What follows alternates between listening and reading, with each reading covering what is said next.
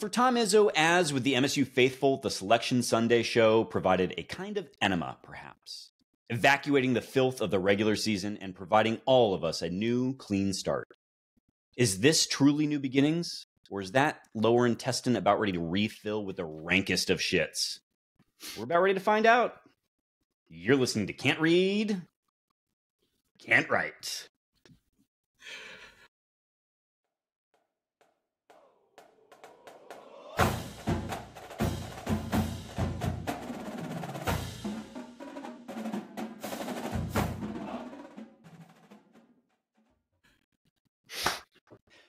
Welcome back, everyone, to another episode of Can't Read, Can't Write, the podcast that proves Spartans can talk.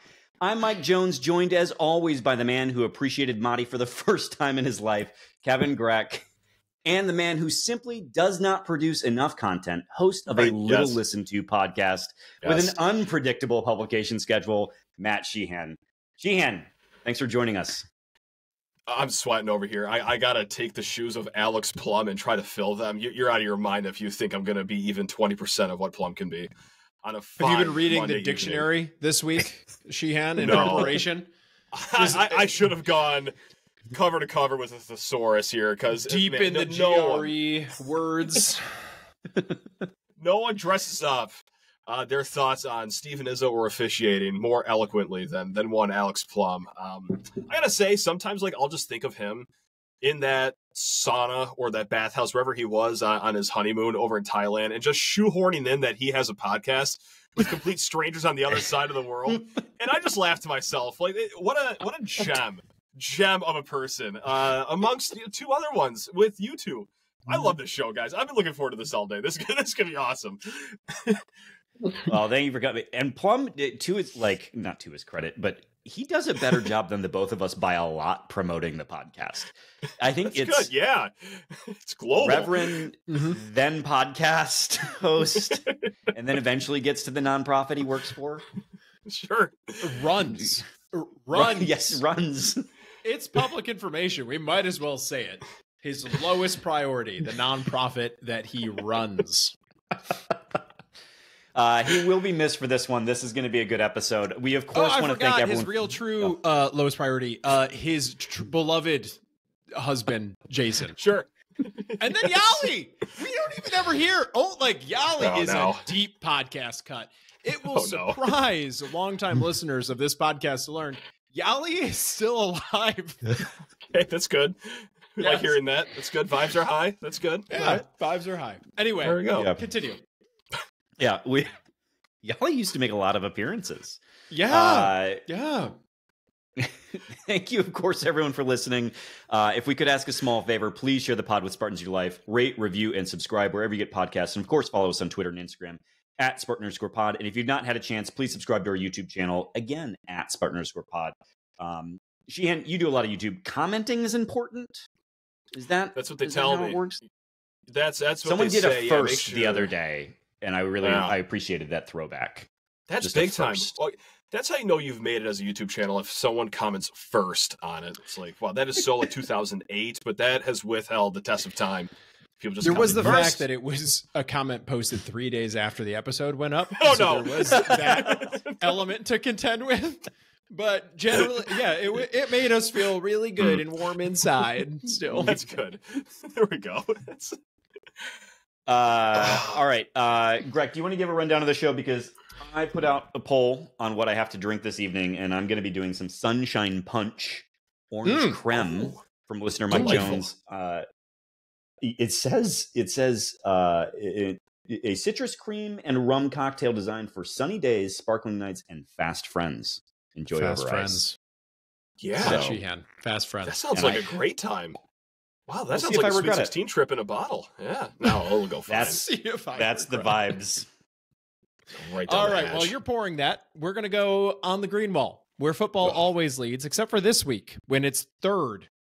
Probably that's because the basketball team, both men's and women's, though notably, we're not doing any virtue signaling this week. We're only covering the men's team, apparently, according to this outline prepared by Mike Jones. So that's the green wall. He'll go off Grand River. Types feverishly in there. And then we'll take your Twitter questions. But on Grand River, we'll cover the hockey team, which YouTube watchers will know I'm drinking out of my hockey logo tumbler here. A G&T featuring Blue Coat, American Dry Gin. Lovely. American Dry Gin. Blue Coat. Is that also from listener Mike Jones? Also from listener Mike Jones. And in preparation for our big G&T episode later this summer. People are informed my father about that he'll be bartending for. It's not my fault that I talk to your dad more than you do. Okay, let's not. Let's get personal. We're 5 minutes in. Let's get personal. All right. Oh. All right. Let's head behind that green wall and talk some men's hoops. So we got a couple games since we've last recorded that we would be remiss not to talk about. But I want to do this I want to start with just making the tournament. We can kind of circle back to some bigger picture stuff after we talk about the games. But Sheehan, I asked Greg this, but I'm super curious for you. Like, walk me through emotionally. Yeah. Not just so I guess I'm interested in pre-bid Steelers, post-bid Steelers, then the literal selection show, hearing the name announced, and then did your feelings change at all after you had like 5 minutes for the sort of relief, I assume relief, to leave you? What was sort of that process like for you? I'll start at the very end. I was at my family's house. We were having just a little St. Patrick's Day get-together, and this is after I recorded my show after Selection Sunday. My mom said, well, I'm just so happy for Matt right now. And my mom is a lifelong Michigan State fan. Like, she has season tickets to football games. She was green and white her whole entire life. Like, she watches every game. She's a diehard fan. This isn't the kind of mom that just like watches from afar. Like, no. So that really painted a picture of just how truly pathetic I was acting that entire night as a 31-year-old grown man with 2 children, pacing the hallways of my childhood home, thinking that Michigan State was not going to hear their name called. So that was a real stark look in the mirror to just go ahead to the very end of that. But to rewind the clock, after the Minnesota game, after a hard-fought Purdue game, I'm thinking, great, cool, 10 seed. That's a lot of fun. And then, holy crap, Temple beats FAU. And then, well, hey, at least Oregon is down 12 against Arizona, right? They ain't going to steal a bid. And what? You look at that. Oh, my God, what a comeback by the Ducks. The fuck's going on out there? But hey, that's okay. NC State ain't going to win as 10-point underdogs, right? Those legs have got to go eventually. DJ Burns, fun player, but that's a big boy. He can't sustain this the entire tournament, can he? Well, holy shit, he can. And every single bid is getting stolen. And I don't sleep well on Saturday. Not whatsoever. And I wake up, I text my good friend Joe Cook-Sugar of 131 Sports. He does bracketology. I say, hey, should I go through the whole day with no anxiety, or can I continue as a high-functioning adult, or should I just shake this off? And he says, hey, Taylor Swift has a song about that. Shake it off. It's great. I say, hey, you just give my wife the greatest birthday gift she could have, a mentally functioning husband. Fast forward to 10 p.m. that night, after all the bids have been stolen, he DMs me, hey, hope you're done celebrating the birthday.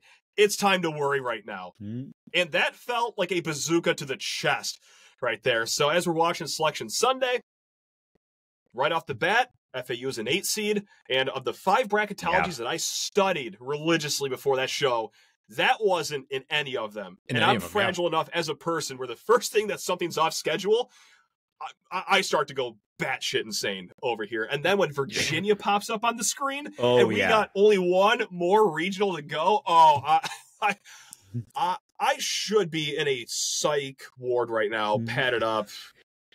Like, it was unhealthy. So that's kind of how that was not a linear way of telling that story at all, but I hope I landed that plane. I was not well whatsoever, guys. That's a look into my mind right there. Not good. I'll say for me, I found myself all of those things. I was texting Greg furiously during the show. Yeah. It felt Greg's trying to have a nice time with my family, it felt apparently, a little bit and like his family. Election night on Twitter, where like people are like, "Oh yeah, how much vote is going to come in from Piscataway County?" But another tranche is coming in. It felt like that in real time. Like, if FAU's an 8 seed and it was just like, it was mania, and we had to have him breathe into a paper bag and put his head between his legs and then he cried. I don't think I've ever actually said. I've been pretty good about, since my son sort of became speech cognizant of. I've not used the F word in front of him. That's and big. When Virginia popped up, that changed. that changed. That's a mulligan. You're allowed under those circumstances. Yeah. There are certain times where it's allowed and encouraged, and that's one of them. They have to know. But I found myself angry a little bit afterwards. Okay. Mad at the team again. Like, you did this to me. You didn't take accountability for what you're supposed to do. We shouldn't have been in this position. Like, this is your fault.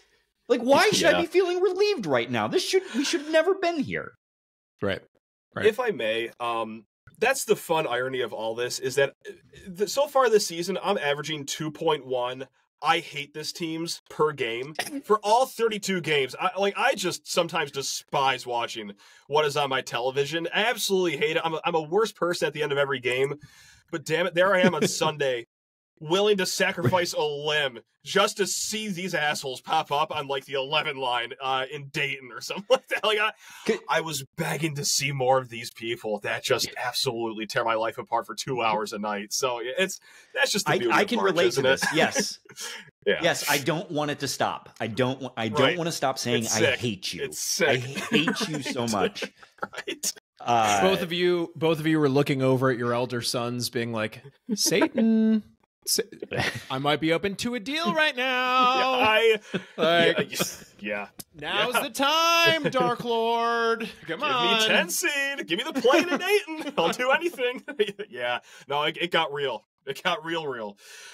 And what's wild is Greg was texting, like, bear in mind, no team with our net ranking had ever been left out, right? Right. And what's wild is that statement is now sort of technically true in the sense that no team with our ranking has been left out, but Indiana State set the new record. And so the sort of thing you thought you could rest on is just, I don't know if this is a weird committee. Maybe maybe the net is great until you introduce that many bid stealers, and but it didn't like it, hated it. It's also a little wild, like for this tournament that like you're so worried about being in it at all, and then you turn up to be a 9 seed, which is like just barely on the back half of the bracket. It's like, how does this whole system work? And I know it's because of all the automatic bids and all that stuff, and it all makes sense. But it's like, still, like, the 9 seed should be solidly in the tournament with no concerns, which is its own thing, I suppose. Yeah, because we're watching with people that like only. Oh, sorry. That's on me. That's on me.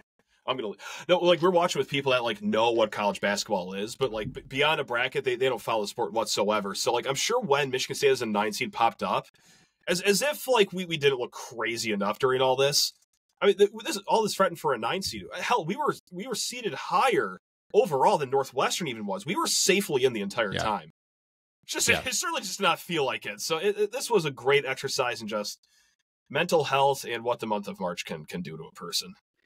Maybe they should do it instead of by region, by like seed line. So that do you remember the year they did it alphabetical? I do remember that year. Or do you remember the year they brought in the TNT guys and did it over 2 hours? That one, and someone should be in jail for that one. That was the worst. That was not good. Yeah. But Charles Barkley and Shaq. Dude, that was that was horrible. How long ago was the alphabetical one? I think it was like mid 2010s where like they did every team alphabetical and then they placed them into the regions. And I don't know if that was the same time as the 2-hour show and that's what made it 2 hours long, but I swear there was 1 or 2 years where they did alphabetical and then placed you into the regions. Like they really, really milked that cow for all it was worth. Dare I say impressive by TNT, I gotta say. And that was before Charles Barkley discovered that he likes college basketball. Yes. That was when he very clearly did not know anything. And Clark Kellogg's just sort of like coaching them all in real time. Like, actually, in college, there's 2 halves. Right. They're all Corso and Clark is Herb Street. Yeah, not great. All right, should we talk about these couple games from the tournament? We don't have to spend a ton of time on them because they're a little bit dated now, but and I don't know that that's where everyone's moved on. But they were two good games. So one was a win, one was kind of a win. Yeah, right. Yeah. Wow. So Michigan State takes down Minnesota 77-67 in a game that I think spelled a little bit of trouble early because Malik Hall got his auto bench with 2 fouls, sat out, I think, like 12 minutes of the first half, maybe 10. And then ended with, and the first half ended with Carson Cooper taking a hook shot to end the second to last possession and then got blown by on the other end. Like, I mean, it had the hallmarks of this is a disaster. I love it. End this season now. End it right now. Yeah. Their Division II transfer big man having 9 points at halftime, and then our 3 combined centers having, I think it was 3 combined points. Oh yeah, just pull the plug on this whole thing. I've had enough of you assholes. And then the next we got to talk about Parker Fox, who can come back another year. There's no way. Are you 42-year-old Parker Fox? Yeah, he'll be 27, I think. Yeah, he can come back. Oh my God! Someone has to speak for this. Someone needs to be punished for that. Wow. And honestly, if I'm Ben Johnson, like, do the hustles. Yeah, dude. Yeah, oh my God. I'd take him back. He's a culture guy. Get old fast. He gets his COVID year. He gets his Omicron year. He gets his Delta year. Just keep bringing him. Let that year for every booster that he got too. It's great. He's got 4 boosters. Yeah, he's playing until 2031. He got Pfizer instead of J&J, so he could get 2 years out of that instead of just 1. Perfect. Slick work. That's nice. I like that. But MSU's guards, despite playing a real stinker of a first half, AJ became electric. Walker, in the last 5 minutes, became kind of unstoppable at the rim. Trey Holloman, incredible game. MSU, I think, recorded 11 steals. Sounds right. 7 of them were against Pharrell Payne, who just had a brutal game. But I don't know. It felt like, at least defensively, the intensity was there. Like the cultural touchstones of Michigan State were there. The shooting, though, foretold. Can I be honest with everyone? Yeah, I have almost no memory of this game at this point. Like, it was just a week ago, and it was maybe the last win of the season, and I have no memory of this game already. It's been erased for me. That's how I think traumatic the Purdue game was, and then the Selection Sunday experience. That this is just gone from me. This has been selected in my brain for deletion.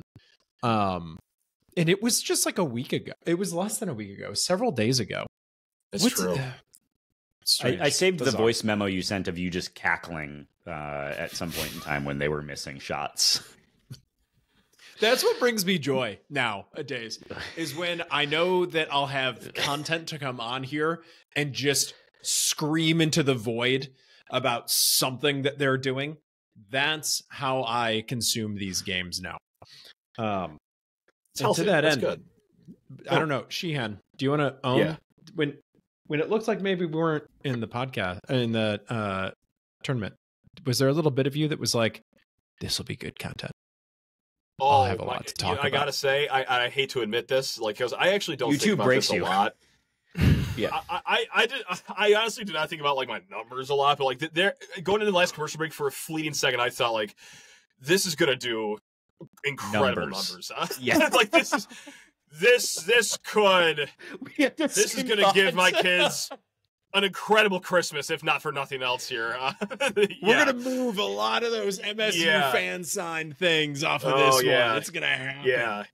eBay Motors is going to be LinkedIn Jobs is going to be thrilled with the numbers that this is going to put up, as I am weeping and debating seppuku on camera for the better part of anywhere from 15 minutes to an hour. Yeah, that would have been something else. Yeah, but if Daddy Locked On had come in and said, if Daddy Locked On had come and said, you got to keep it at 30 minutes, would you have told them to take a hike? Like, I'm going to need my 6 therapy hours.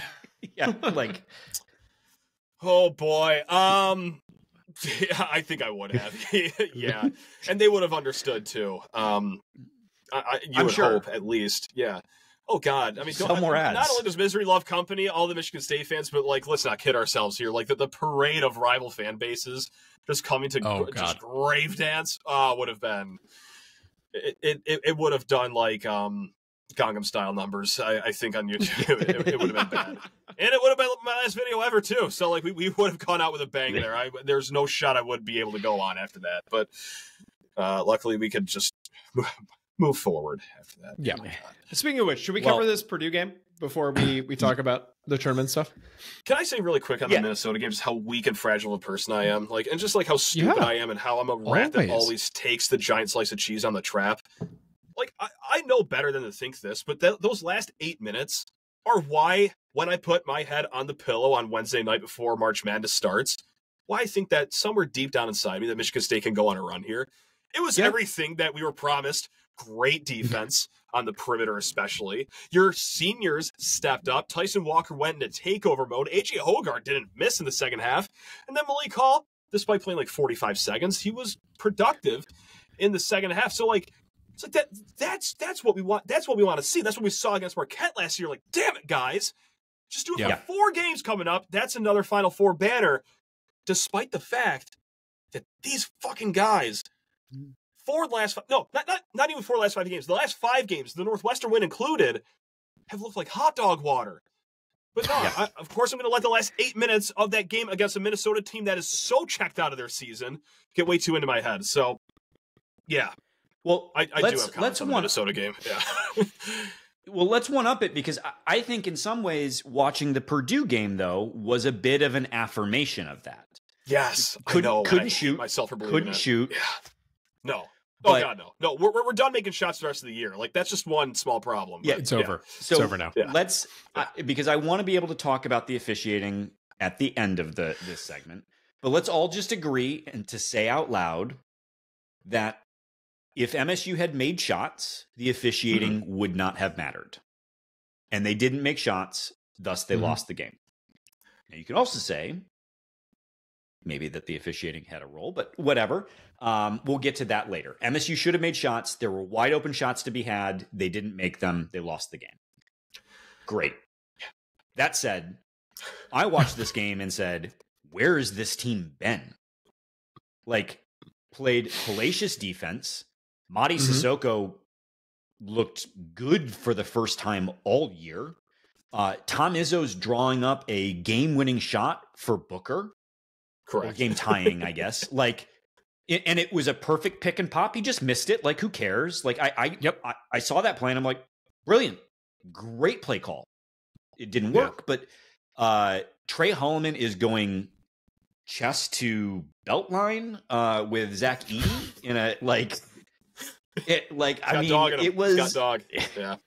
was incredible. Like, I mean, I don't mind.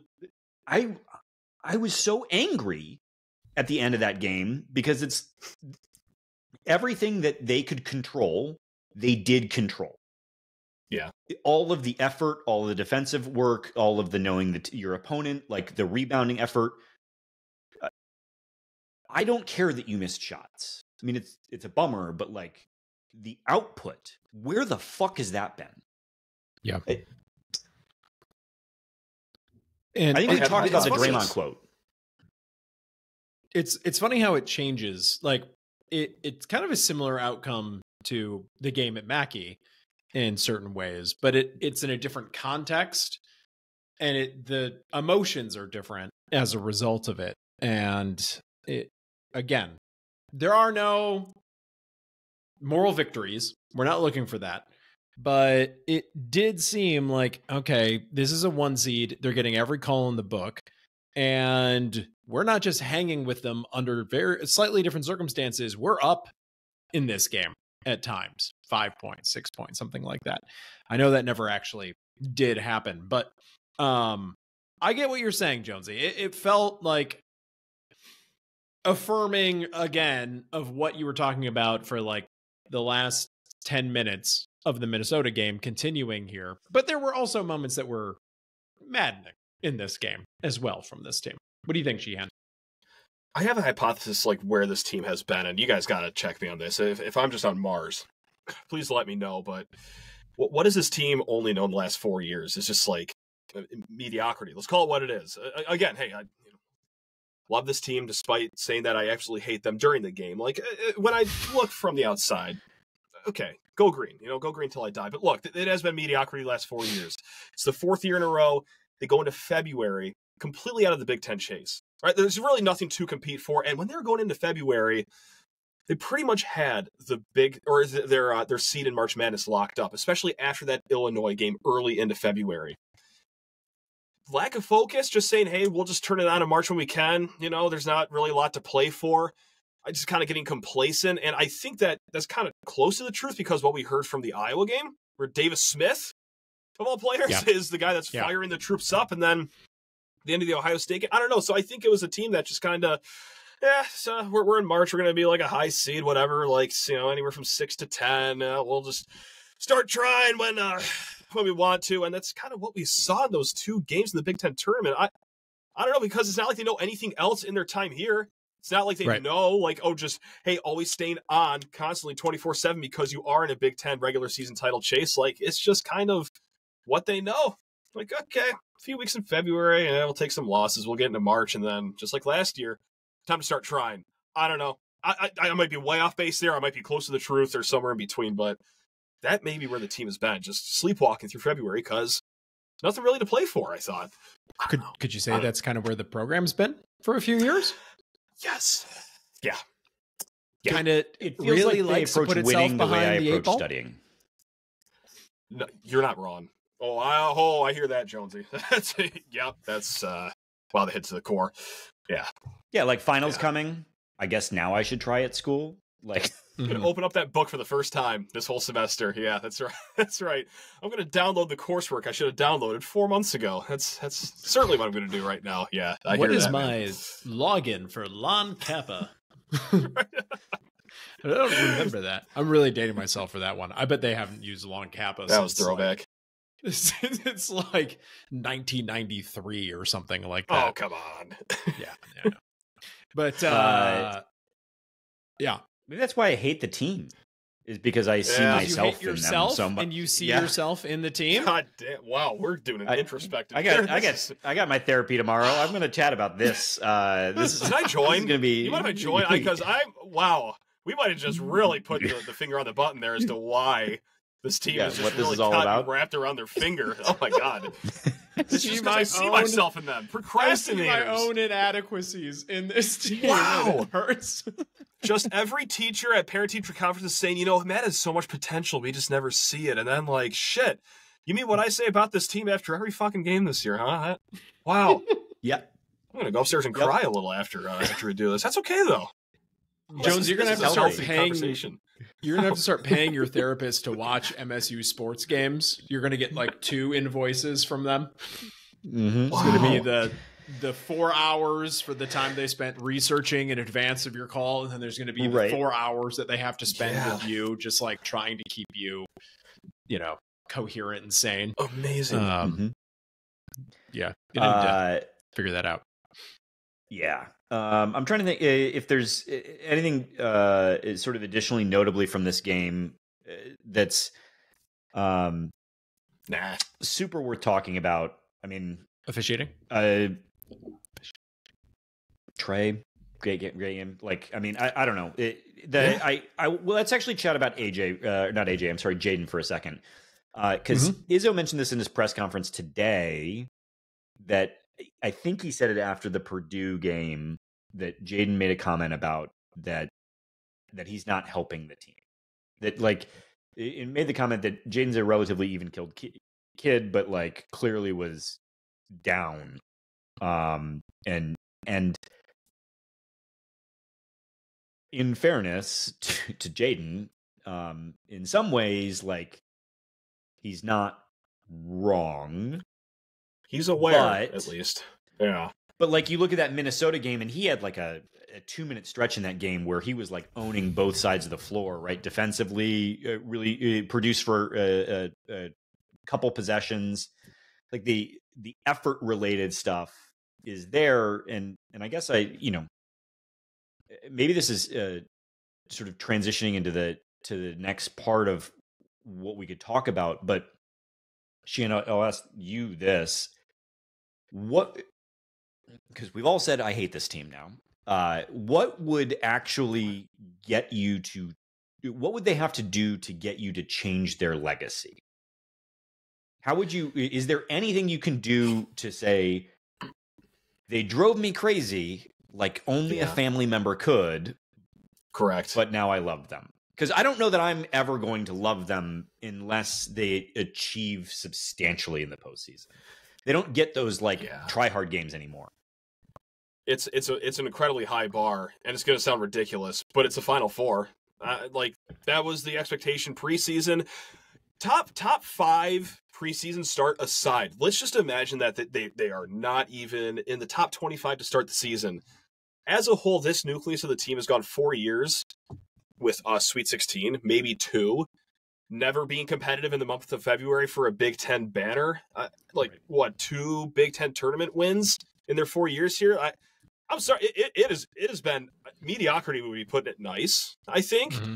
So I'm sorry, but to go out with a bang here to make a good legacy, oh yeah, it's a damn hard achievement to get here. But it's a Final Four banner. I'm sorry, it's tough. It's unlikely. That's where I'm at right now. That's how much I got to do. I think they're fortunate that you've offered them redemption at all. I don't know that a Final Four banner works for me. Let's go. I like that. I would take it and I would be like, okay, thank you. Why not more than this? Why not more? Why only this? And why did you do that to me the whole time leading up to this moment? Yeah, an 8 seed this year, guys, in the Big Ten tournament, right? What happened?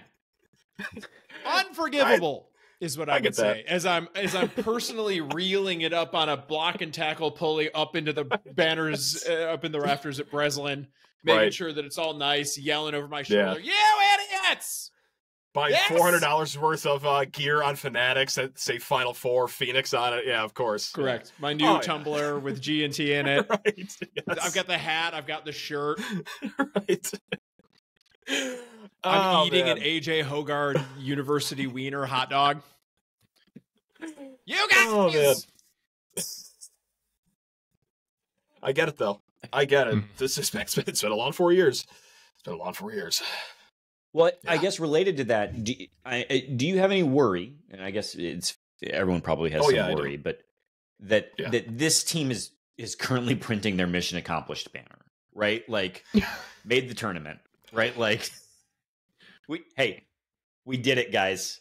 Nailed it. Solid as a rock. Yeah. I mean, that's a worry, right? That's kind of what we talked about a few weeks ago. Like, is the program debased to the point where just getting to the tournament is the goal? There's no other goals other than that. It's like, did it, nailed it, checked it off. We didn't ruin Tom's streak. What does the line look like over at, Dublin right now? Fieldhouse. Let's go. Yep. Fieldhouse, right. We're going to have to explain that a little bit later on because there's a Twitter question about that, by the way. Yeah. It's like, to answer the question quickly, yes. Like, I would not be shocked if the mission accomplished banner is already hanging up in the locker room. I mean, do I think so? No, but would it shock me? Absolutely not. Mediocrity breeds mediocrity. That's all I've known the last 4 years. So that's kind of just the short version of the answer. Yeah. God, I hate this team. Can't wait to watch him again Thursday. God, I'm going to be glued to the television. Right. It's going to be great. I both immediately was furious at them and then put the do not book on my calendar at work for the game time. Like, I'm using my time off to watch this team on Thursday. So, yep, that's where we're at. I will say that I know a lot of folks out there tend to think that there's like some magical line you can cross of like being critical of this team where you're no longer a fan. And the reality is that like you can hold a lot of things in tension. And I do hate this team with a passion, but as much as I hate them, I want them to succeed more than that. And I will cheer harder for them than anyone else. I might also really relish and enjoy when Greg sends me his cackling voice memos when they miss a layup for the 8th fucking time. But, you know, these things can coexist. Not to make us dwell on this game, but we're also this summer going to need to have a long 2U episode where we just break down why this team is so wed to long twos and missing them at a tremendous clip. Mid-range twos in this game. 3 for 20 on mid-range and long twos. 4 for 18 on threes. And again, I'll point out for people that might not be aware, 3-point shots worth 50% more points than 2-point shots. So, oh wow, interesting. Interesting, Matt. Gotta jot that down. Wow, that's a fun fact. Can't read, can't write, it's a but little can wrinkle. math. It's a wrinkle in basketball. Not a lot of people know about it. Tyson Walker doesn't know about it. AJ Hogarth doesn't know about it. Trey Holloman Josh Langford didn't know about it. He invented Langford solidly believed that this was not true. What's your favorite genre of lawn two?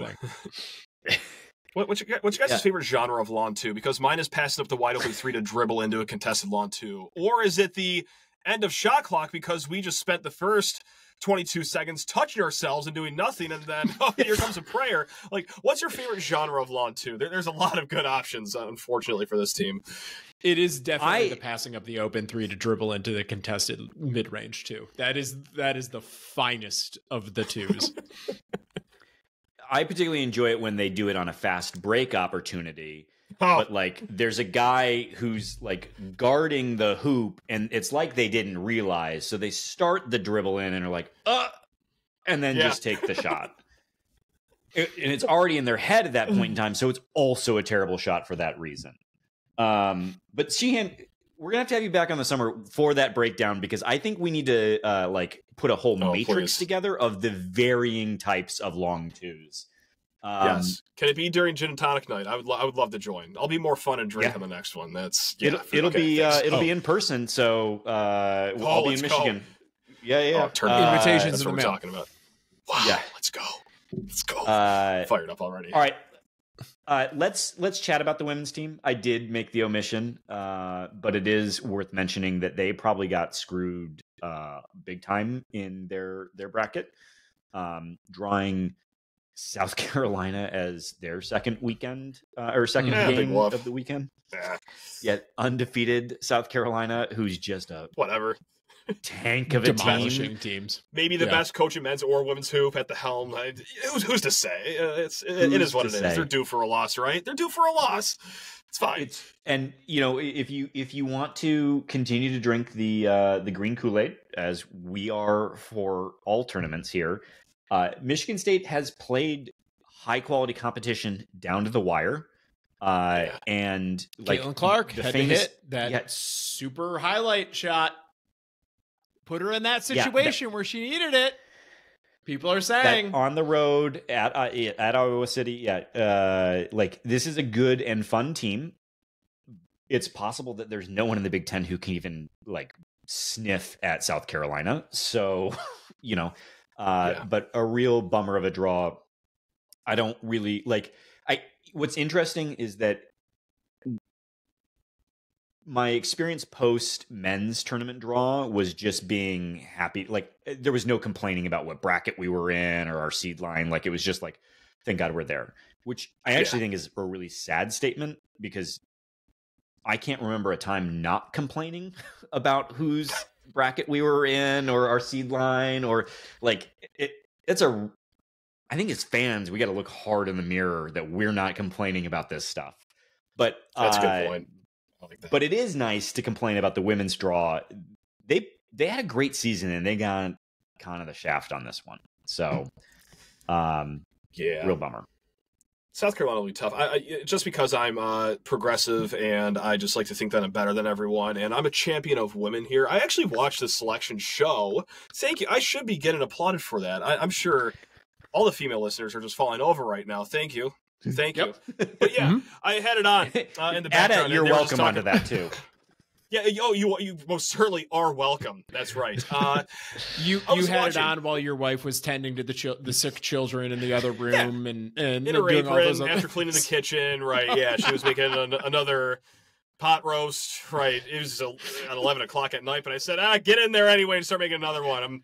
You're asking trying to be better than everyone for here. Beer from the other room. just my 8th one of the day. That's all. So.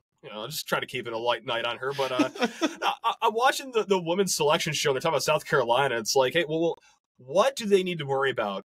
And then all they had to offer was like, oh, well, they're not great at shooting threes, and sometimes they don't make effort plays. It's like, oh, so they're so good that they get bored during games that they don't die for loose balls. Like, that's what we got with South Carolina, is a team that gets bored during their games because of their dominance.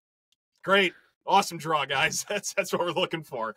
So that's the main takeaway I took during Matt's big night of championing women. Yeah, that's right.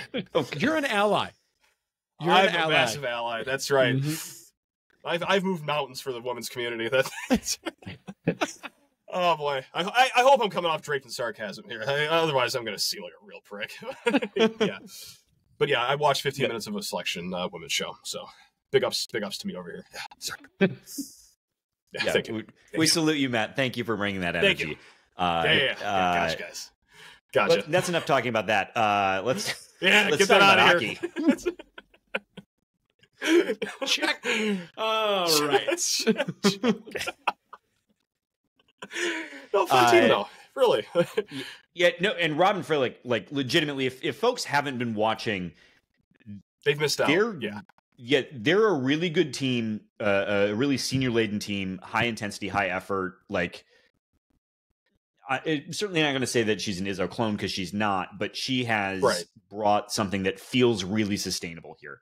Now, entirely possible next year's a bit of a drop-off, trying to build your own roster, et cetera. But like this, there's a lot to like as a coach, like X's and O's, her philosophy. So if you have not been watching, do check out the women's team. They're a blast to watch. Hockey. Let's chat some hockey real quick. Do that hockey. Michigan State wins over Ohio State 2-1, advancing to the finals for the Big Ten tournament, and will now host Michigan at Munn.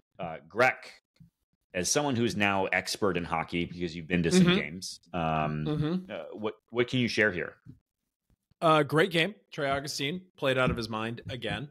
The shots I thought were very even if you just look at the stats, but it seemed like the opportunities were better on the MSU side. A couple goals waved off on both teams.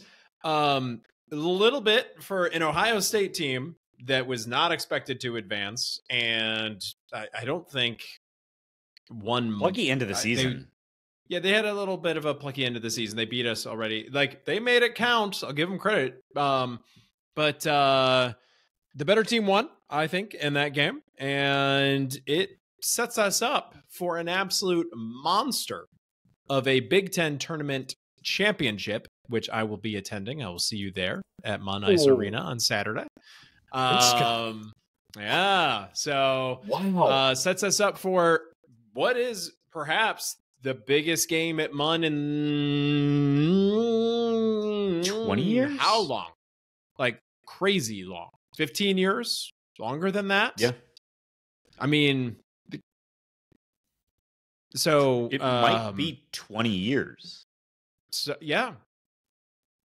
Because the other biggest games would be like NCAA tournament games, the national championship game. Those obviously didn't happen on campus. So it's It depends on if you really care about the Big Ten tournament. As far as I'm concerned, this team has already won the Big Ten championship, but still, it's another potential banner put up, and it's also the ability for this team to, I believe, according to the math, if they win, secure a number 1 seed in the NCAA tournament. So a lot on the line. I thought some other things had to break for them for that to happen. I think I saw someone gamed out all of the potential outcomes because there aren't that many now. And we were up by a fraction of a percent above, I think, is it Denver or something that we would knock Probably to the 2 line? So I think with a win, you might secure a 1 seed or at least get really, really close to it. Huge game. It's just nice to have electric game on campus again. This is the most electric game that's going to be on campus since 2021 Michigan football. I mean, because look, we've talked about basketball. Not a lot of marquee games. There have been some fun games. Don't get me wrong. The Illinois game this year was fun. Whatever. The football win against Central was a good time. Richmond, suck it. That's right. But no, it's been 2.5 years since a game of this caliber has been on Michigan State's campus. I mean, never mind just the importance of it with the Big Ten tournament and against Michigan. Sure. But, it's just nice to have a marquee must-watch event back in East Lansing. So, God, Greg over there just tickets to this game. Listen, just wow. Listen, wow. And simultaneous with that, we're hosting the Big Ten tournament for gymnastics as well. So that's also happening at the same time. Oh, no. Shoot. I lost my championing of woman card on that one. I did not notice that. Held it for 4 minutes. He had it. New record! 4 minutes! Sheehan's taking his mission accomplished banner down right now. Yeah. Going back into storage. I have to champion for women.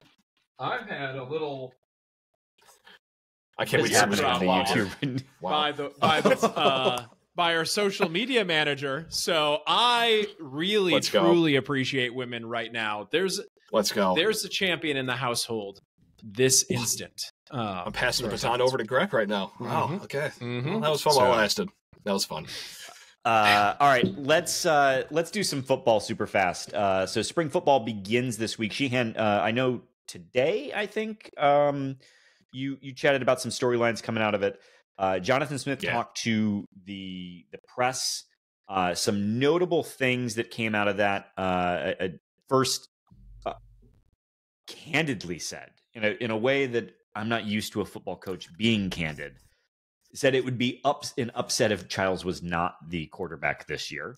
I mean, we all know it, but you expect when everybody is new in that room. I mean, we know Childs is getting a lot of money to be here, but you'd expect he'd say it's an open competition. Everyone's going to get reps, blah, blah, blah, blah, blah. Football guy. And he's like, yeah, no, it's his job. I don't want to pile on Mel Tucker any more than every State fan already has, but you could just imagine how weird Mel would have been about this whole thing. He wouldn't have even mentioned Aiden Childs by name until week 4 of the season. It would just be nonsense quote after nonsense quote. Oh, Alessio Miljovic. Yeah, no, he's actually turning heads. So for Tommy Schuster, actually, he grew 3 inches ever since he got here, and you would never hear about Childs. It's just a breath of fresh air. And then Schuster's lining up at fullback when the season comes around. Right. The thing is, I don't think he turning heads.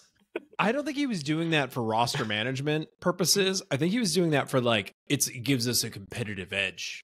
No one will know 100% who the quarterback is going to be in the fall. If we don't talk about it, they'll have no way of game planning this out.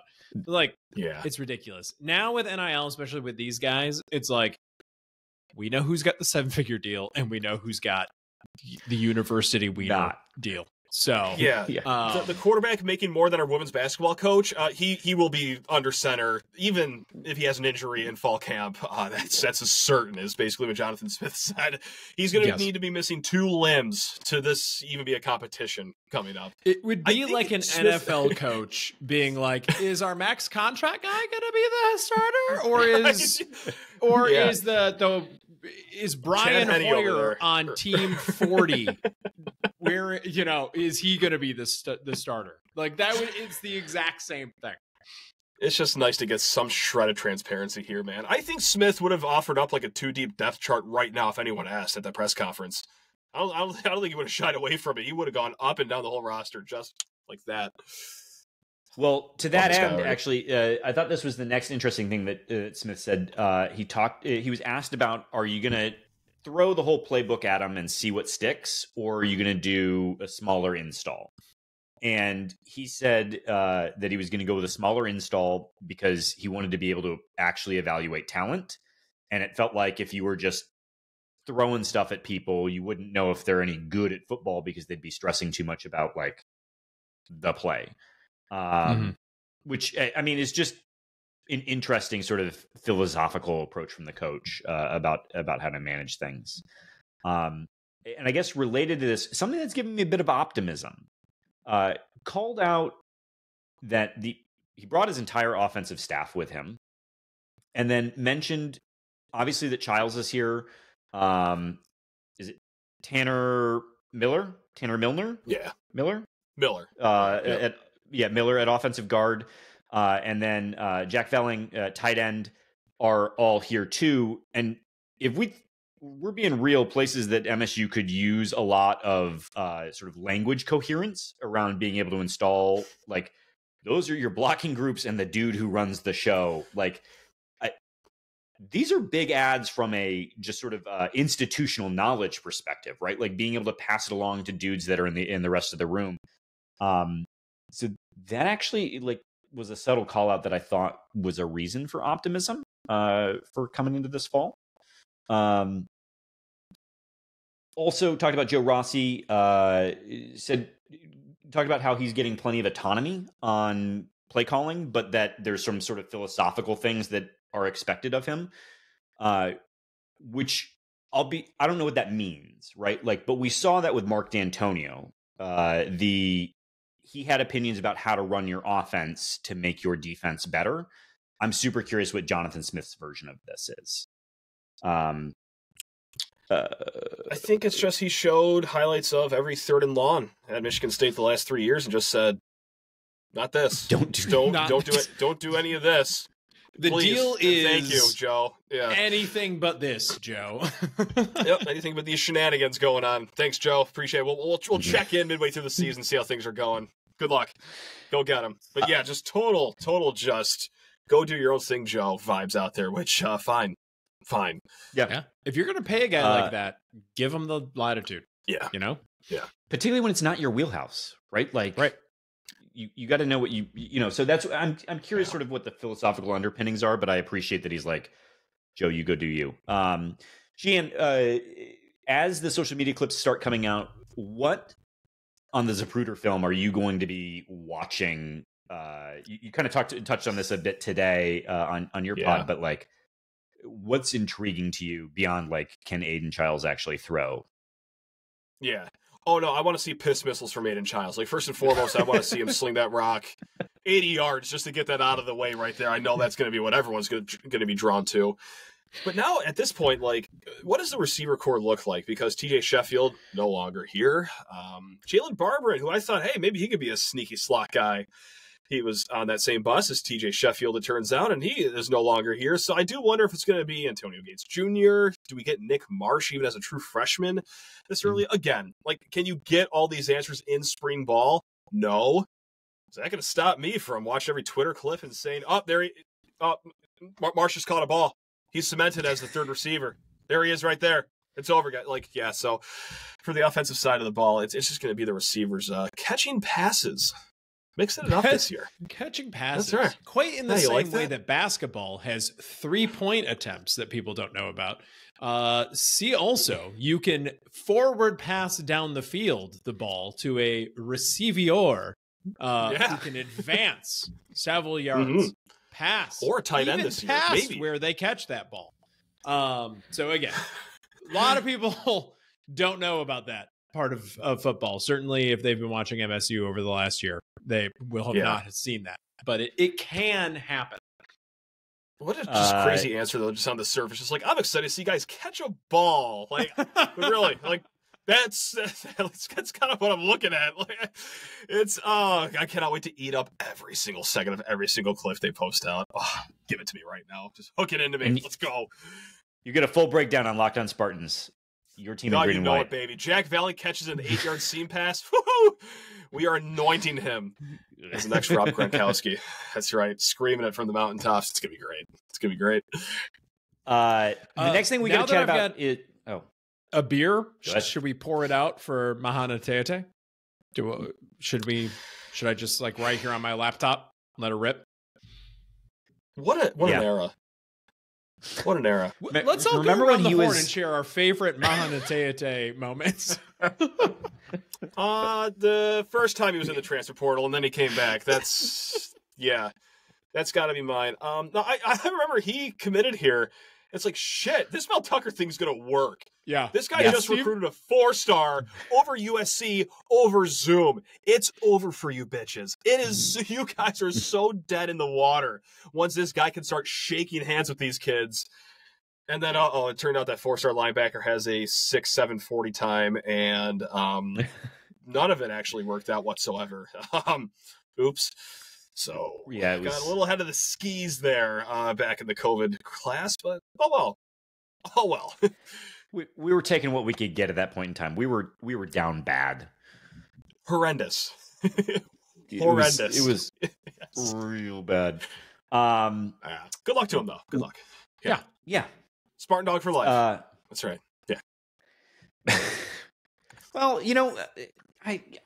I've come back around on this. Right. You really just set it up on that one, Mr. Sheehan. I know he did, and then I was like, oh, but now Keon's come back into my heart. It's for life, I guess. Come on back. Come do senior night, I guess, apparently. Jonesy, I thought this was a NIL transition that you were. We did it up nicely because we got a chat about Spartan Nation NIL, which is now public ? It appears there was a massive press event. Well, all the coaches about it. Alan Hauer was there. This is a NIL collective that will be funding all sports at Michigan State. Sheehan, you're a bit more plugged into this side of the house. Like, do you have any sense of how this is all shaking out? Like, what the role of SD4L is? That's just, like, I know I do the SD4L show with Justin Thin, so when you say a bit, I said a bit. Whether people want to believe this or not, I really do not know a lot. Like, I know just a little hair, and even like this Spartan Nation NIL was like somewhat of a surprise to me. So like, I know it's going to seem like I'm dodging questions and I'm dodging. No, I truly do not know a lot. It's the name of the show. I'm not doing the spreadsheets and settling how much money each player gets or doing the taxes on the billionaire donations. Like, I don't believe you. I know close to nothing. Every podcast, you meet with the shadowy figure of Steve St. Andre. You get that automated money counter. Yep. That flight to Iowa, I actually took the intercom and I said, all right, everyone on this flight, I'm going to start pointing at kids. And you are the ones that are losing payment right now. You're out. You're out. 17C. Who's stand up for us? Yep. Sorry. Nope. All right. And next 26D. Like, sorry. So yeah. I see you.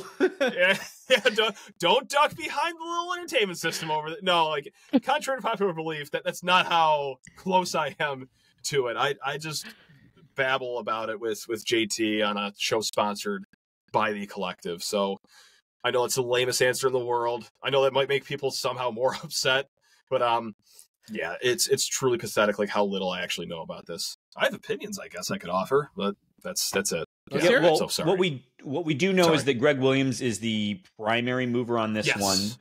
And it seems like, based upon the retweets, that they're certainly connected with the football team. We do know, I feel confident saying that. They released their price point packages for fans getting involved. They're high. If you're already, say, buying season tickets, potentially buying season tickets to more than one thing, like I think it starts at $500 a year for like a tote bag and like it's like sort of like giving an NPR gift, right? Like you get a tote bag and a drawing and something.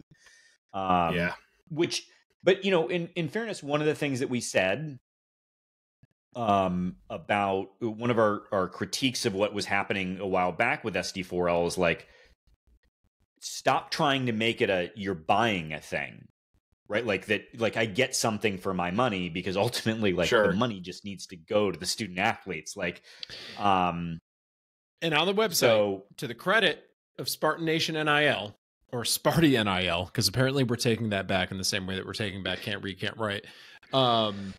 It does make the claim that 90% of all donations, do you say donations? I don't know. It's contributions, we'll say, go directly to student athletes. So that is the most transparency, the most financial transparency I have seen of any of the collectives to date. So at a lot of schools too. Like, that's not unique to Michigan State. That sort of what your administrative cut / prize cut / the raffle tickets they're printing off inexplicably.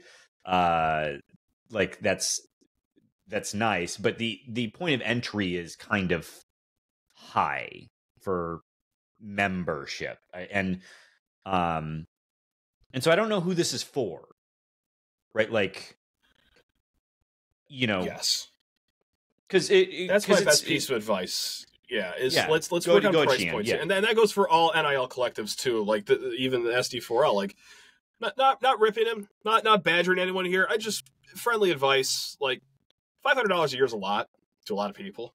I mean, I know it seems like hey, basement, get your foot in the door.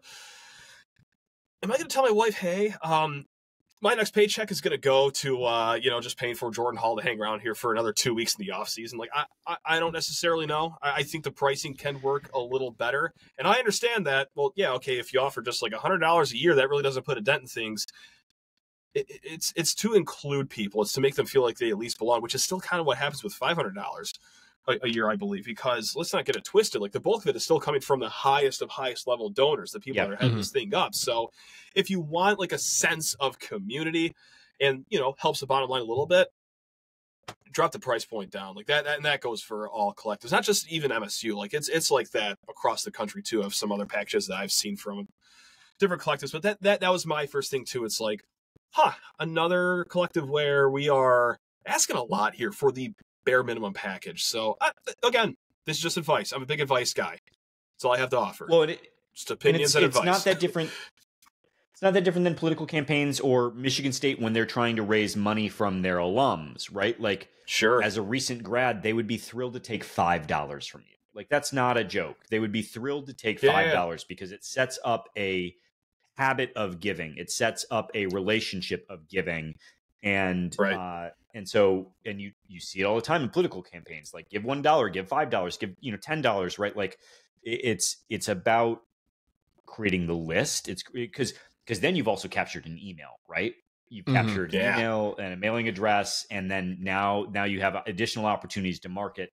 So I don't know if y'all want to sell get your attorney on the horn and get some information about running a sweepstakes, $5 raffle to get a signed jersey, or what, like, it doesn't matter, but like, get people's contact info, give them ways to engage.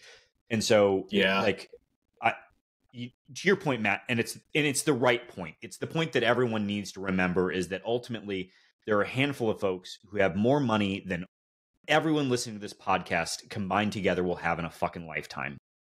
It's borderline criminal how wealthy they are. And so, like, they're the ones who can give an insane amount of money, and it, like, we can't touch that. But that's also true in politics. So these things aren't actually that different. Truly, like, the model is the same. What you're trying to create here is engagement and relationships and a habit. And so fundamentally, you just launched this thing and you started at $500. And I can't imagine a more stupid decision. Like, because you need to hit people up for money again and again and again. Like, you need to be able to email people. You need to be able to text people. Like, you need to be able to call people. It's just stupid. Yeah. Anyway. It's also a world of microtransactions now, and just like some $5 raffle ticket to get courtside seats to a game, like a raffle, you're not going to win, but when has that ever stopped me? Shit, I buy, the little pull tabs at the bar whenever I go, or the 50-50 you play the 50-50 raffle, right? Yeah. Every single time, and who knows if that's even legit. But I will do it every single time like a sucker. Who knows? That lady might not want us to get the W. I don't know. Yeah, or it's like, oh my God, Spartan Stadium, wow, the last 4 home games haven't been collected. Oh, that's a little bit, but yeah, fine, give me down for another $20, I'll buy another round of them. So, yeah, I mean, just something small, something where people can just take a bite of the apple, but keep on just dangling that tree in front of them, too. God, why? Can't we write NIL group? Did that just get birthed right here? People are saying. People are screaming. This is what I'm talking about. Let's go. I do sincerely think set up that a Patreon for it. Raffle off sauna sessions with Alex Plum. It's going to be great. It's going to be fantastic. I will buy $100 worth of tickets if that's what's on the line. That would be delightful. Delightful. We'll get the brain trust together cooking on this. We got this. He'll wear his robe. Perfect. Let's go. All right.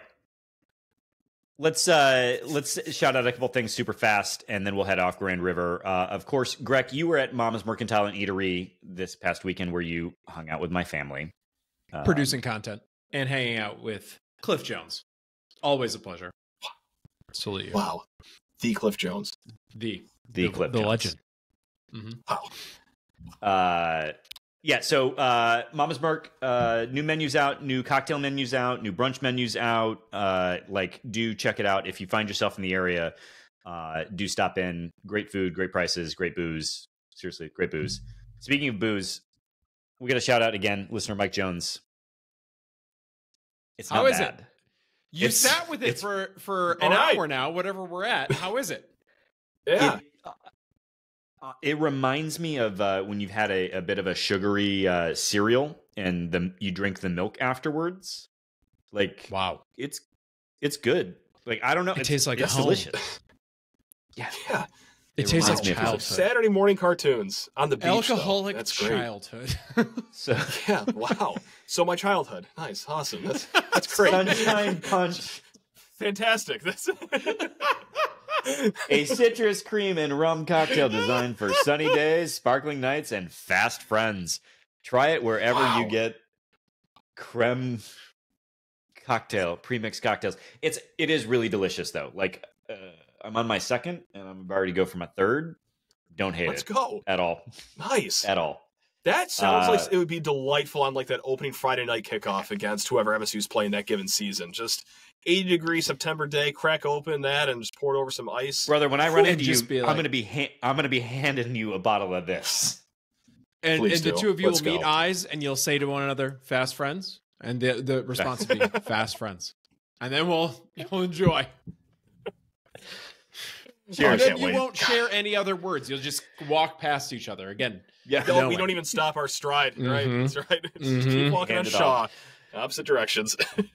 I'm going to do a lightning round here of off Grand River to get to the thing that's actually worth talking around. OSU hires Diebler, probably not a surprise. Dude started winning games as soon as he was given the interim tag. Good for him.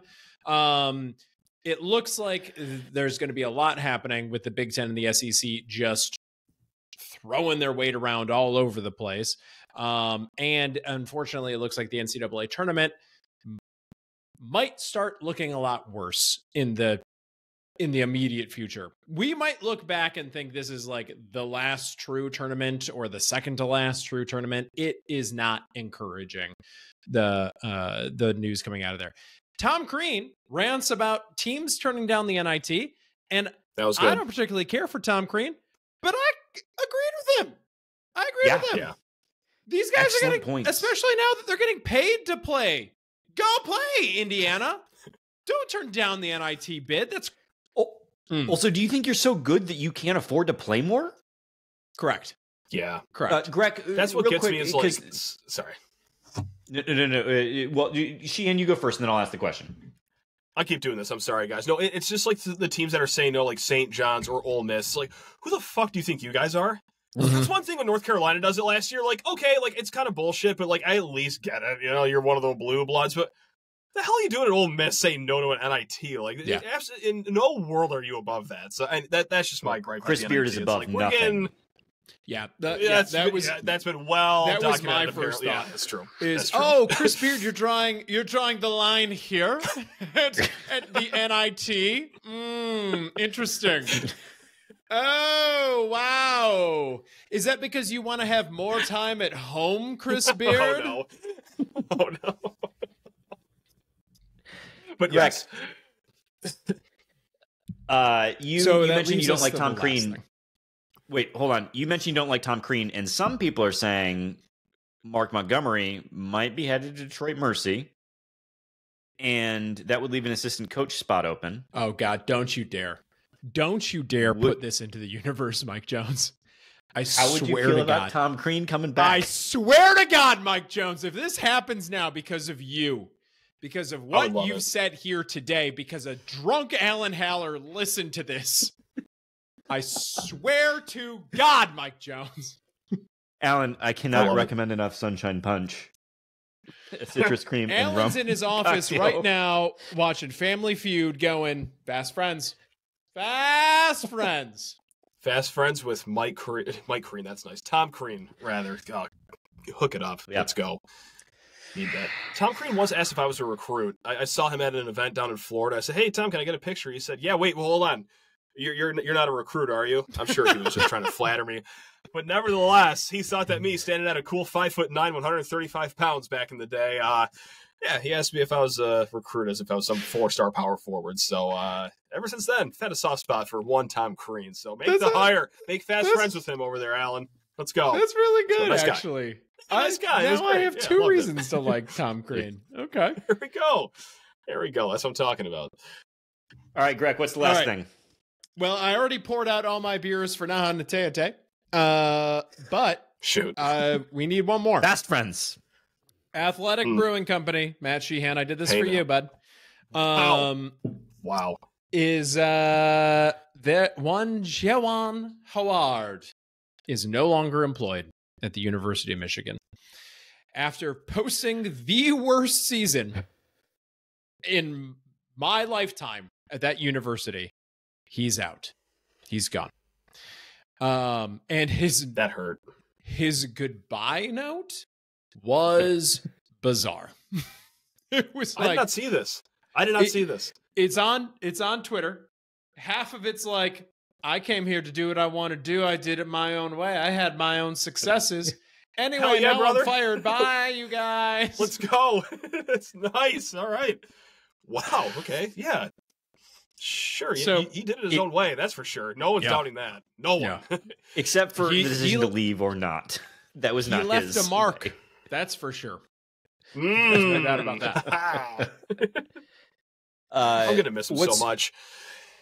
What's wild is the Athletic article that came out that revealed that a firm had been hired to investigate the culture around the program, which I really, and this is been well said by other folks, but if you have to do that, if you need to hire a firm, then you've already answered the question. Yeah. But it genuinely felt like in that moment, reading that news before he was fired, that this was Ward going to do what he did before with Mel Pearson and just latch on to one person saying that everything was fine and attempt to give him more runway. I was actually, frankly, after discovering that, a bit more surprised that they let him go, even though it would have been clear at that point in time, you really do need to let him go. Though, of course, there's the rumors that Santa Ono told him, either we can hire a basketball coach or we can hire a basketball coach and an athletic director, your choice. Okay. Which doesn't feel surprising for what we know about the relationship between Ward and Santa Ono. But if those rumors are true, that means you need to lose your athletic director. Like, it's kind of like hiring the culture firm, right? Yeah. If it gets to that point where you got to make that, Sheehan, what are you going to remember most about the Juwan Howard era? at the University of Michigan. Bringing hate back into the rivalry, because that's the one thing I hate about John Beilein is just how likable of a person he was. And Michigan State fans talk about it all the time. I talked about it last night with my dad and then my Michigan fan uncle, just like how much, you know what, I don't like Michigan, but I respect the hell out of John Beilein. And I said, yeah, that's why I hated him. I wanted to absolutely despise, absolutely loathe who was on that other sideline. And like that's what Juwan Howard brought back. I'm not saying he's some like criminal or, he was the worst person in the world, but oh man, he did some things and said some things early on too, because hey, he got early success and that turned into surprise arrogance in Ann Arbor. But like, he brought back pure uncut hatred in this basketball rivalry, and to sweeten it, just drove it into the fucking ground too. It's just just so nice of him too. He was the perfect Michigan coach, taking something, being born on third, and somehow bunting into a pop fly out to the pitcher. Like it was unbelievable. So I'm dearly gonna miss him. Seeing that on the Twitter timeline during the Michigan State Minnesota game really made me sad, devastated. Actually, so that's it was what a I'm real remember. bummer when that came across. I know. God, he was perfect for them. Perfect. I will say that I will always remember that time that he ran onto the court and got a technical to prevent Cassius Winston getting a fast break three. Like, really thought he had unlocked a cheat code there. I miss him. I miss him already. This sucks. Do you know, I heard that as a fired coach, he's going to fired coach Valhalla, and he's roommates with one Mark Turgeon, and it's not going well. It's not going well. Wow. To go back to the Chris Beard conversation we just had, wow, this is it's taking a dark turn the last few minutes. This is, whew.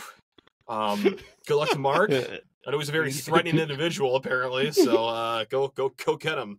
Oh God. Ask for a new roommate in Valhalla. All right, Greg, should we preview some games? No, let's not. No one listens to this for previews. Listen, no. Sheehan listens from time to time. Sheehan, how much do you value the previews that Greg puts out? Yeah, I value every minute of this podcast. This is my favorite show. I'm not just blowing sunshine off your ass for no reason. Like I do digest every minute of this show. It's great. Oh, that's very sweet of you. And what was it? What was it from our cold open? Sheehan, what's your Venmo real quick? Yeah, let me get that. Hold on. Your lower intestine potentially refilling with the rages. Yeah. Anyway, Mississippi State turnover prone, bad 3-point shooting team, really good 3-point defending team, and very, very athletic. They are good at defending on the interior and then also closing out on shooters. So it's going to be interesting because on paper, even with our friend Jaden Akins, ours is a relatively good 3-point shooting team. So to have these two teams go against one another and to have our front court be who the front court is, it's an interesting matchup. I was astonished at the early lines are MSU by like several points, right? What is it? Is it 2? I saw 1.5 the last I saw. Yeah. I guess that's the last I saw. Astonishing, but I think that's goading based upon brand, if we're being honest. And that's something you're trying to be overly negative. I think you're right. Yeah, like I think you're right. You're trying to get the public to bed at that point in time. Yeah. Are you guys ready for just a full MSU versus MSU broadcast where that comes up like 1,000 times of the two MSUs? When's the last time we played Mississippi State? We played them when Rocket was there, didn't we? He wasn't playing, but he was on the no. Okay. Oh, maybe I don't think so. No. I don't think so. I'm thinking about when Rocket was on Oakland and we played them when he was there. But Mississippi State, I can't remember the last time we played Mississippi State at anything. So MSU v MSU. And then after that is UNC. I think the weakest of the 1 seeds, right? Yes. Yeah, it's just in Charlotte though. Like that's the thing. It's like Michigan State just we earned that. We earned it. Yeah, I know we did. I'm not complaining. I'm just like accepting the inevitable of what's going to happen. Like this isn't me bitching. Oh, how could they do this? Like they did because North Carolina I know. Won a few games this year. This is me redirecting my anger at them because they did this to themselves. Yeah, I hate this team. I can't wait to watch. I can't wait for Thursday though. This is gonna be great. I know. All right. It's gonna be Sheehan, a horrible game too. It's so ugly. It's gonna be. Sheehan, I want to grant you the opportunity to say goodbye to folks or lightning round through Twitter questions. It's up to you. I can hang around for like 15-ish more minutes. Let's go for it, guys. Bring his Twitter questions to the front, Mike Jones. Give the man his Twitter questions. We're going to lightning this. Listeners, this is to get more Sheehan. Oh. All right, first up, Mike Jones reminds us that he has a bracket challenge. Sheehan has promised us he's going to participate 8 different times with 8 different brackets. So you can check our Twitter feed for the bracket challenge. Next up from listener Mike Jones, Sheehan, how puckered was your butthole before that 4th region was released? Like I could feel it in my throat. That's how much it went through my system. It was not good, and God, I'm so glad it's all over. So glad. Greg, preseason top 5 finished middle of the pack in the Big Ten. How far does MSU need to go in the tournament to feel like this was a successful year? Sweet 16, Elite 8, Final 4, playing for a natty, or we made the tournament streak. I think I made it clear. Continue. Final 4 is not enough. I need that natty if I'm ever going to forgive this team. Final 4 leads to just a dressing down of them as I put the banner up myself in Breslin Center. It's going to make Tyson Walker finally cry. He's been on the verge of tears all season, and it will finally break him. Next up from Beth Amaro, Sheehan, is there any chance this team is the 2024 Cinderella story? If the answer is no, what's your best predicted descriptor of this team? Is there a chance? Yes, and I hate to go back to the last 8 minutes against Minnesota, but like we do see what this team can be. Like senior-led, guard-led. What makes the magic happen in March? It's guard play for the most part. And just like you said, of the 1 seeds that you can be drawn against, North Carolina is the 4th rated one, but also on Torvik, they're number 9, so they're vulnerable. If you map out a neutral court game between Michigan State and North Carolina, Michigan State's only like 3-point underdogs to North Carolina. However, it's not truly going to be a neutral court game. It's going to be a home game, so you got to factor that in. But look, I do like that you ran those numbers though to tell yourself technically this is a neutral court game. I appreciate your psychosis. Yeah, we do mind tricks in March. Oh, I go full delusional during March. Yeah, I will spin any web to my liking in March. So yeah, that's what we're going to do here. I respect. Jonesy, next up from Kate Wall, who are the 2 to 3 players that actually show up in the Mississippi State game? Ooh. Okay. I'm gonna go with Jaden Akins, Jackson Kohler. Oh God. Yep. He's due for a breakout game. I'm going. Are you describing Kohler. Just a fake game that cannot happen under any circumstances? Like, where is this coming from? Nick Sanders, number 3, coming in. Yeah. Tyson Walker, Jaden Akins, Jackson Kohler, and the reason is that AJ will not have a good game. The way Mississippi State helps off of wing players.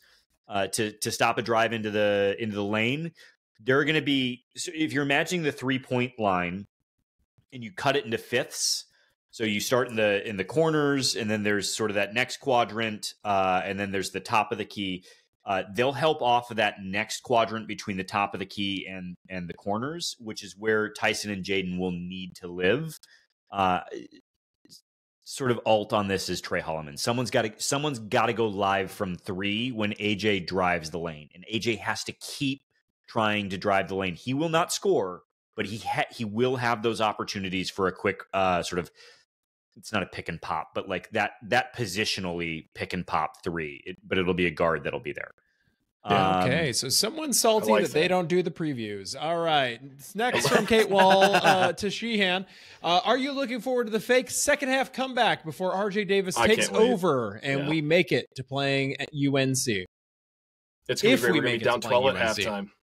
That's a massive if. Yeah, no, we'll be down 12 at halftime, and then next thing you know, at the under 8 timeout, we are up 4. Boys are the Arizona game all over again. Oh, dude, Bacon's got 4 fouls chilling on the bench. It's going to be great. And then he comes back in. It's like 6:23 left, and the announcer's going to say, ho, risky doing this before the under 4 timeout, and he is going to just have his way with us. So, Am I excited for it? Oh, I just can't wait for it. It's going to be a great Saturday evening. Fucking goddamn. Next up, I'm going to be at a Great Wolf Lodge for my father-in-law's birthday party. Let's Oh my God. Can I please come? That sounds awesome. That sounds awesome. You know, honestly, just come out. Wow. We'll fast friends. Yes. I got to hang out with my bud that I met in the water slide. Yeah. Oh my God. I can't wait for this weekend. Until the staff of the Great Wolf Lodge are like 2 30-something dads are sharing a bottle of what they keep calling fast friends at the top of the water slide. Like, who wants to go talk to them about how this is not acceptable behavior? All right, next up, Thomas Zambiasi. How should I be forgetting what day it was when I tried to submit questions last week? Very. Next question from Thomas Zambiasi. Is the Big Ten currently purging any evidence that they didn't use the pinwheel logo for the conference tournaments last year? What? Is this real? The pinwheel was not in play last year? I remember weird, that being a thing. Yeah, it was a strange intertwining basketball logo last year. Trash. Pinwheel's back here to stay. We spent a lot of time watching the tournament games this year being like, the pinwheel's going to be crazy next year. Yeah, right. Yes. But there's going to be less red, and that's what matters. Next up from Keith Johnson, 32. Why doesn't this team have that dog in them, Matt Sheehan?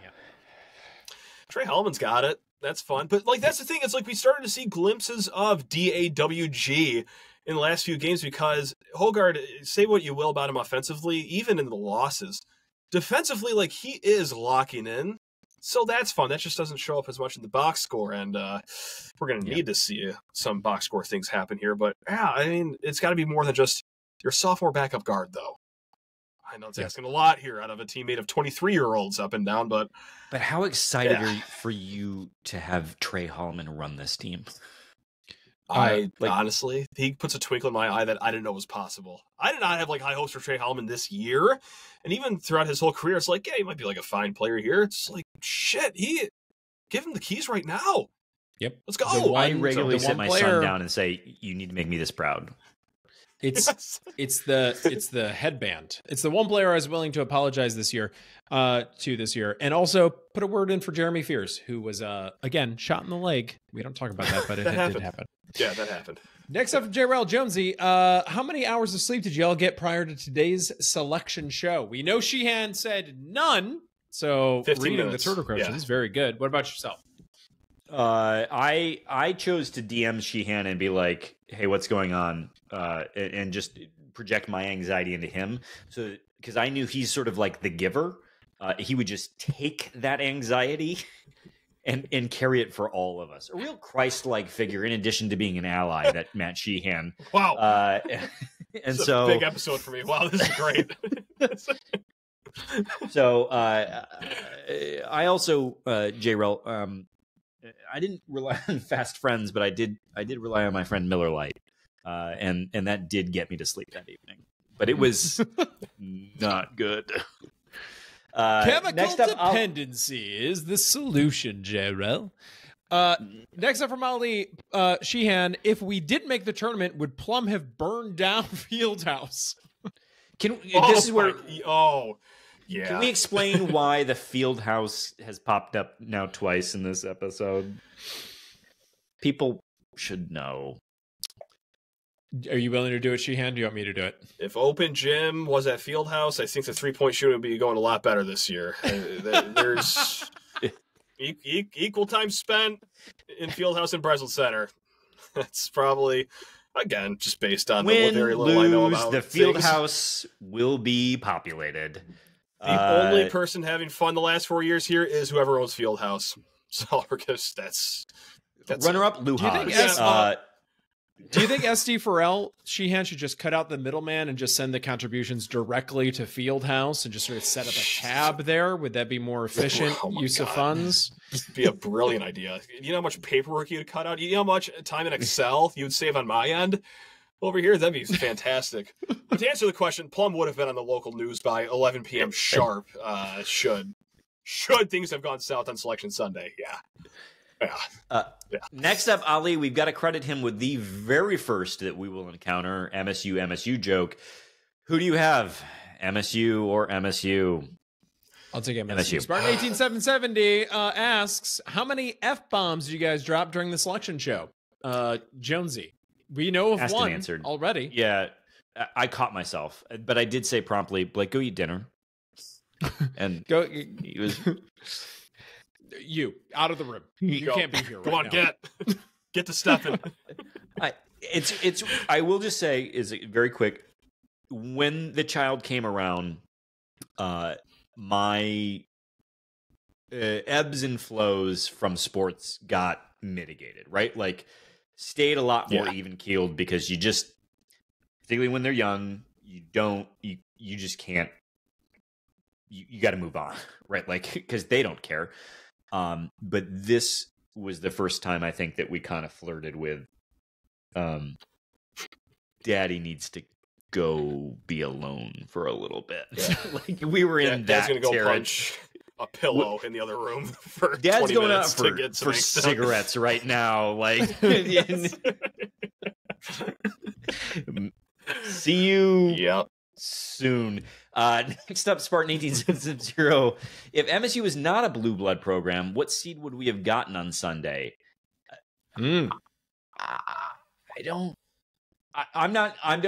just want to say I'm not gonna answering this. I don't think we should foray into the question of blue blood, not blue blood. But we can certainly say national brand for sure.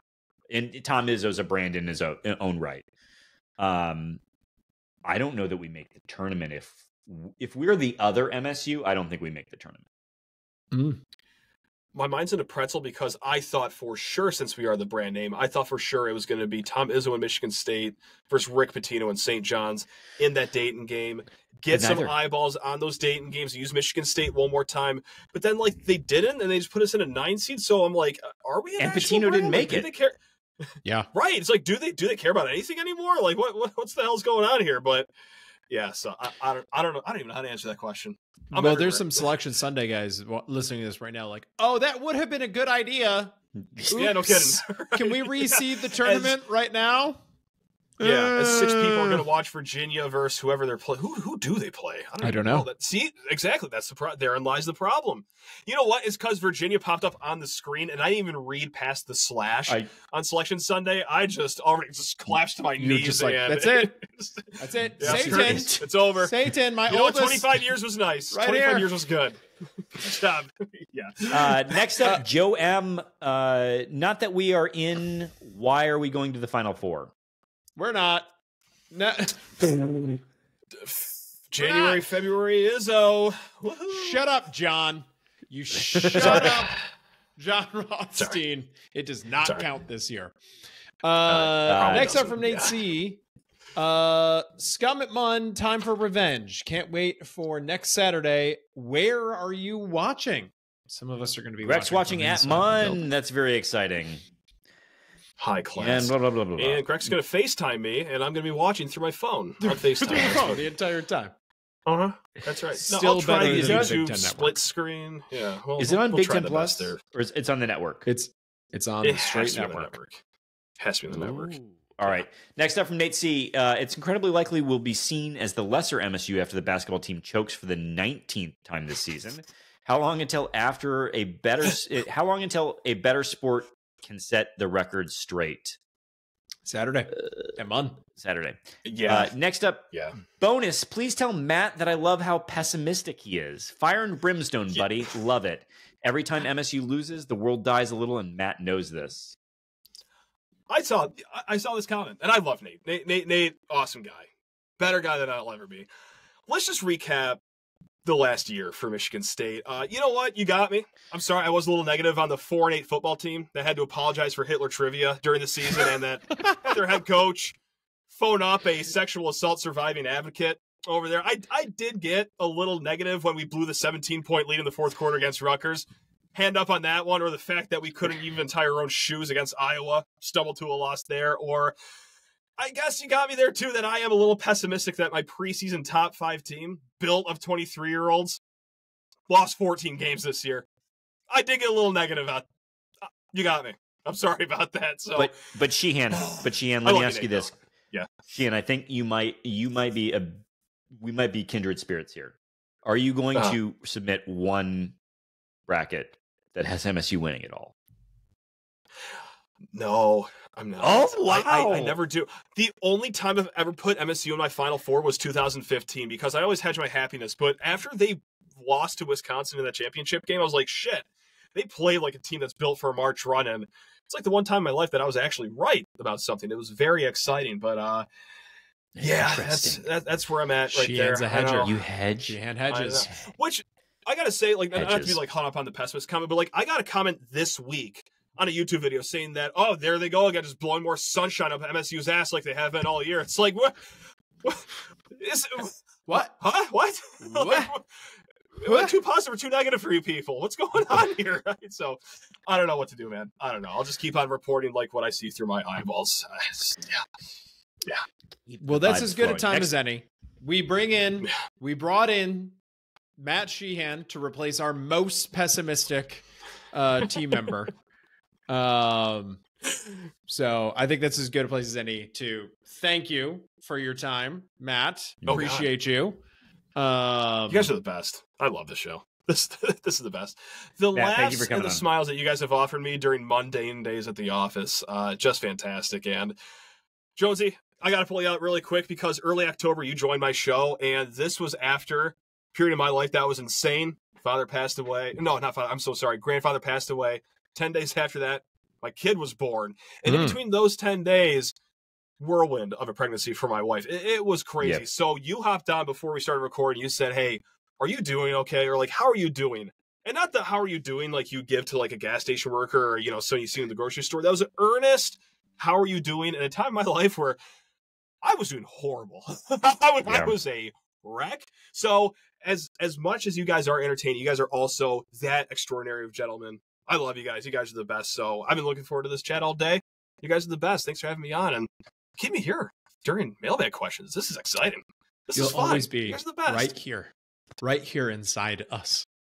Well, listeners are throwing up right now, I bet. Listeners are absolutely fast friends, Sheehan. Fast friends.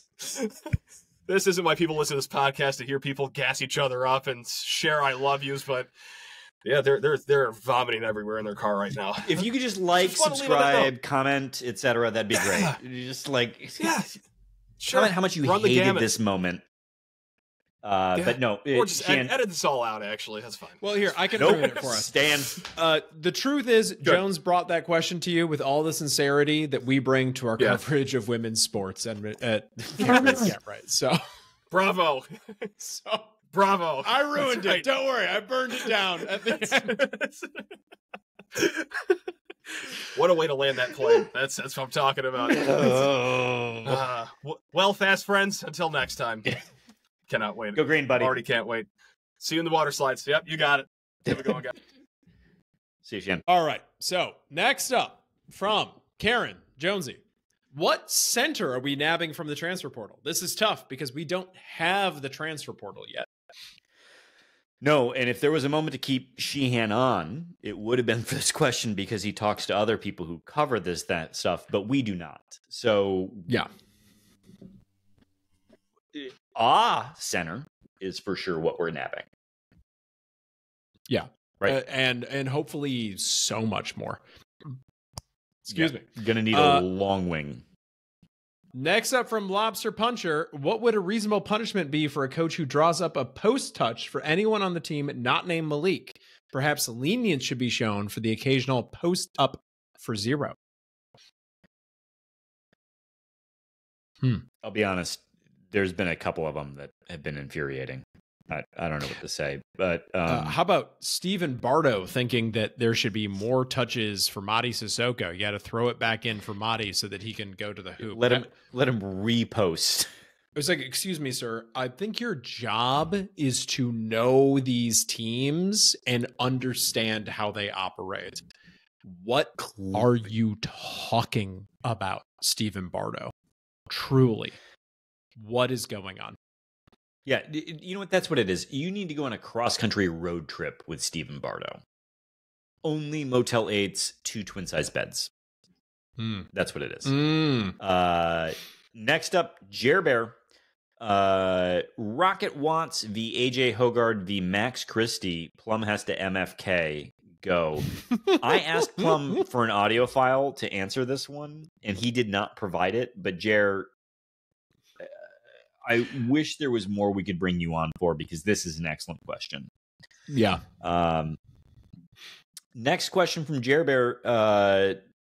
I'd like to virtue signal. I think MSU women's basketball getting the chance to earn some praise from Dawn Staley in the second round is a good thing in year one of a new coach. Would you prefer they got an easier draw, or do you like South Carolina? I would take the easier draw. Yeah, I want to win more. As much as platitudes are nice, you know what we could do much more for this program is a Sweet 16 trip, and something that Robin Fralick can point at and be like, look what we can do in year one. We're building something. Was she going to be like, I hung with South Carolina, which I hope they do, but like the statistical odds of that happening are low. Yep. Next up, Beppe Plum. Plum, if your Forrester had an option to undo global warming, but half the population instantly stopped aliving, would you push the button and save billions of future lives or in an entire planet? Remember the Hippocratic Oath, or whatever it's called, murdering savior. So Plum, first of all, not a doctor. He just plays one on podcast. And so he's not bound by an oath, which he would remind you of in answering this question. I'm pretty sure he wouldn't do it for the global warming. He'd just do it to have the population. Yeah. Yeah, he's the Thanos of the podcast. But without any of the sort of lore of Thanos, like trying to make this a thing. Correct. Yeah. He would just be like, okay, I get shorter lines or whatever. Let's go. Bet. Yeah. And then following, we lost this one. Go ahead. No, you read it. Okay. Locked On Matt will know. He's gone. He probably does, but he's not here right now. How did U of M get left out of the tournament? Their head coach has never lost the game, just like their football team, only a different asterisk. Oh, and rant of the week, shampoo in your eyes. No more can't read, can't write YouTube in the shower. We just really appreciate you watching, and if you could just like and comment on the videos, even if it just says vinegar strokes, that would be great. So I had to get it back in. You had to. Don't know, but we don't need to explain it. Next up from Amopoly, do you believe in the power of positive thinking? Let's say you state all nice things about the basketball players, and if they win, then it's because of your positive thoughts. And if they lose, well, at least you felt good for a while with all that optimism. What? She's trying to change us. That's what Susan's doing here. She's trying to take us and change us and make us different. All right, Mamopoly. Have you considered the power of negging? If I say all negative things, then they will exceed my expectations. And if they don't, then I was right, and that feels good too. Yeah. Jonesy and I come from a time where there were red pill gurus available on internet and TV that taught about negging and the incredible things that it can do for your game. And now I've learned that that's not an appropriate way to treat women, but is an appropriate way to treat a basketball team. Yes. The appropriate way to treat women is to forget that their tournament is also happening and not include them on the outline. It was a really terrible omission. It was a really I feel absolutely terrible about it. I was watching the YouTube videos too, and I was like taking notes on them and just I feel terrible. Next up at Izzo's press. Okay. Go ahead. At Izzo's press conference this afternoon, he said, for 29 years, we've tried to schedule some of the best non-conference teams. Is that the only reason that they made it into the tournament, or did the committee see something else? I mean, it's certainly a factor. Yeah, their non-conference strength of schedule. What's frustrating about that, though, is that if they had not played that non-conference strength of schedule, what we saw from MSU this year is that when they lost close, and that when they won handedly. Mm-hmm. We might be able to surmise that if they had played some lower level competition than they ended up playing, they probably would have won handedly. Yeah. Which might have actually ended up their net ranking being pretty much the same. Oh, so okay. Because they would have won handedly. And so as a result of their net ranking being the same, their record would have also been better, which means that we would have been comfortably in. Yeah. So in some ways, yes, the strength of schedule got them in, but you can question it also. Okay. If they had 23 wins, we're in the tournament. I don't care who they played. Swap out James Madison, Indiana State. I don't think it matters. Okay. Win by more than 10? Okay. If you say so. Sure. Because net looks at margin of victory. So if you win by 15, 20 points, against garbage opponents, that's a good win. Blowing a team out like you're supposed to. I think there's a little bit more that goes into it than that, but sure, we'll take I don't claim to know all of the finer points of the net. Also just beat Iowa and Ohio State. That truly solves all your problems. Yeah. That is really where it becomes a moot point. Next up for Mr. Neurotic Pants, bless your heart, we got you on this one. Gretsch, if Alex and Jonesy were birds, what kind would they be? I don't know. What's like a little bird, and then it's a little bird, a little. So you're Big Bird, is what you're saying? Yeah. Oh, I'm definitely Big Bird. There is no doubt about that. I'm big. I'm lanky. I have no coordination. Imaginary friends. So this is all a fever dream of mine. And then for Plum, what's the nasaliest bird? I don't know. Squawks a lot nasally. There is a good answer you could give here that you're not, but don't worry about it. Johns? It's obviously next up from Mr. Neurotic Pants. Do you guys see how living near Dayton puts me in an odd place as a fan? I do appreciate that. Yeah, a little bit. I can see that. I mean, and also Sheehan's right. It would have been good television to have MSU St. John's in those playing games. I was pretty well convinced that we were going to be in one of those, and not even close, as it turns out. And finally, this week in Spartan Nation, AJ arouses suspicion after accepting a pure options endorsement. Not that much suspicion, though. I think confirmation of suspicion, maybe, that we already had. Mel Tucker, Ministries is asked to leave after preaching in front of Wells Hall. Keep chopping, brothers and sisters. Finally, a drunken ESPN commentator is fired after speculating Michigan State hasn't seen the last of Mike D'Antonio. Mel Tucker Ministries is very likely to happen, isn't it? Yes. Wow. That feels, and including the Polaris, whatever, the slingshot. That's how he'll get around the Ministries campus. Next up, Upper Deck Jerk Guy. Is it true gingers have no soul? I'm sorry, Matt Sheehan's not here, but he is quite soulful and quite kind. We're big Matt Sheehan fans. Next up from Upper Deck Jerk Guy. Are you now or have you ever been a member of the Communist Party? I own the Little Red Book. Does that make me a communist? You're definitely on a list then, bud. Yeah. Great. I had a Chinese person bring it back with them after they were a law school student.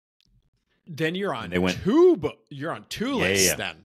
No doubt about that. But yeah, McCarthy, he's very dead, but he also doesn't know about you. Last up from Upper Deck Jerk Guy, what player, good or bad, will surprise the most in the tournament for MSU? I'm going Jackson Kohler. Yeah, you're on this Jackson Kohler kick right now. That's what I'm going on.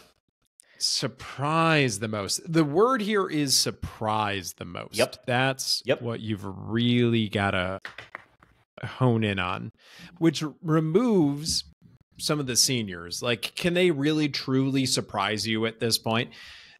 The surprise to me would be if they start putting it together and we go on a winning streak. And then the surprise would be AJ Hoggard and Malik Hall doing something consistently.